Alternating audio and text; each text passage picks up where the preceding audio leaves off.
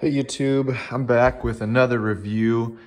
This one is on the Force Awakens set, the First Order Snowspeeder, age recommendation 8 to 14, set number 75100.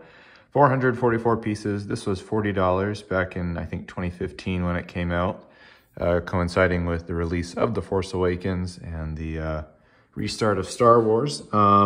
This set, unfortunately, is based on a model that never appeared in the movie, so it was not very popular. I think it's only from a deleted scene. But there's a good piece count, good price per piece ratio, and this was actually at like 50% off in a lot of places, which is when I got it. I think my parents got it for me for like 20 bucks, brand new. So let's start off with the minifigures here. You get 3 snowtroopers from the First Order. And they're actually really great figures, lots of detailing. You can see you've got a First Order Snowtrooper officer here, and he's the same as the other guys, except he has a red pauldron, which is really nice. And by the way, they all have angry clone face, even though they're not clones. Yeah, there's the helmet for all these guys. It's all the same from what I can tell. Maybe there's a little detail I'm missing, but yeah, they also all include the, I think they're not called commas, but they're waist capes. Anyway, cloth waist capes, which I know have been a big issue lately at the end of 2022, now that LEGO's printing on waist capes. This is a great way to get a few if you want them for snowtroopers or whatever. These guys probably, I would imagine, aren't super expensive because they're not very desirable in my opinion. But this guy comes with a blaster pistol with a white lightsaber handle extension. I don't know if that's like a silencer or what, but that's interesting for sure. And they all come with these little backpacks, which are just the minifigure clip piece here, which I'm imagining that's a little bent. So I'm imagining that's broken. Stress crack over time, but they've got this little printed 1x1 tile, which is nice. And then you got 2 of these guys, which are pretty much identical to the other guy, minus the pauldron. And they include medium regular blasters. But yeah, that's the minifigures. I think they're pretty great. They're massable. And you know, you can see they've got hip printing, which is really rare. Leg printing, hip printing, back printing, you know, good printing overall. Kind of plain, but still detailed. And they've even got metallic printing there on the mask, which is nice. But yeah, let's get on to the set now.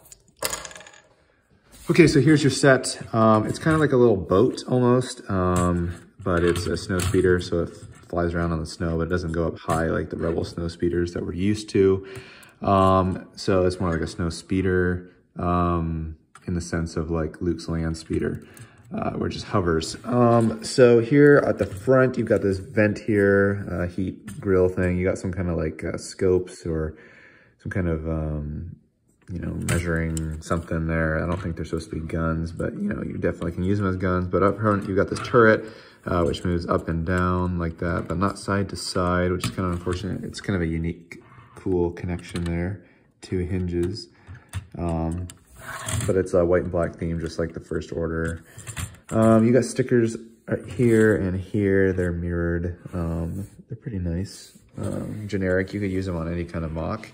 But up here, you know, you've got this whole area up front. You've got a figure here, and you've got storage area here, which has these 3 crates, which you can just store the studs for the stud shooter cannon, 6 shooter cannon. You can store those in there. You've got 2 clips for weapons. And then down to the side here, you've got this sticker here, which is the same on the other side. And then this sticker here is the same on the other side, or pretty much the same. And you got these 2 engine pods in the back, right next to where the pilots and just passenger sits. But you know, you got these 6, I think you can twist this. No, I think you move it like, I don't remember how this works.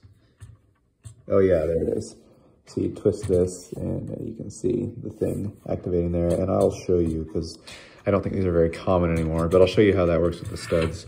You got another clip here for a weapon, and you got a control panel that's printed.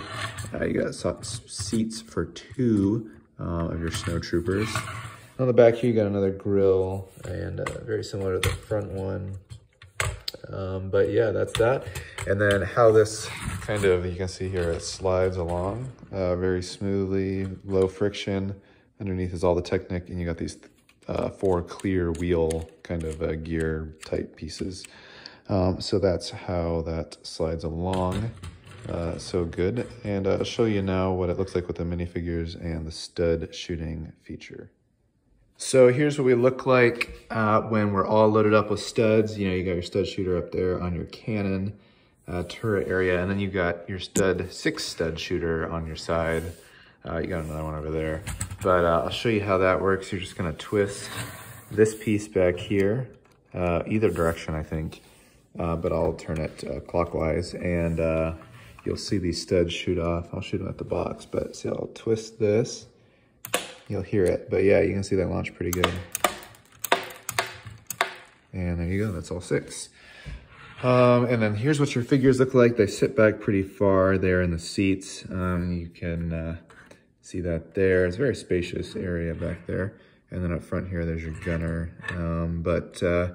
Yeah, here's your instruction manual. It's kind of one of the square ones, pretty thick. You know, here's the other sets of that era, those original Force Awakens sets. I imagine, you know, most of these were pretty unpopular when they came out. And but the prequel sets were the same way when they came out, and now they're worth hundreds of dollars each sealed. So, you know, who knows, 10 years from now, these sets might be worth tons of money. People who don't like them at the time, right now, and even years ago, might really regret not picking them up. I'm kind of sad that I didn't pick up more of them, just because I do think the First Order Stormtroopers do look pretty cool. Here's your box. Let's see what's on the back here. You got this cool hologram blueprint kind of thing. That's pretty nice. There's your weapons kind of glowing. There's all your action features. But yeah, and there's your Starkiller base in the background. Yeah, great set for $20. This was obviously no-brainer to pick up. And, you know, not anything I wanted, but my parents got it for me back when I was, you know, senior in high school. So yeah, this was a great set. I would not recommend picking it up. You know, I don't really care about this set. You might, but I'll see you in the next review. So bye.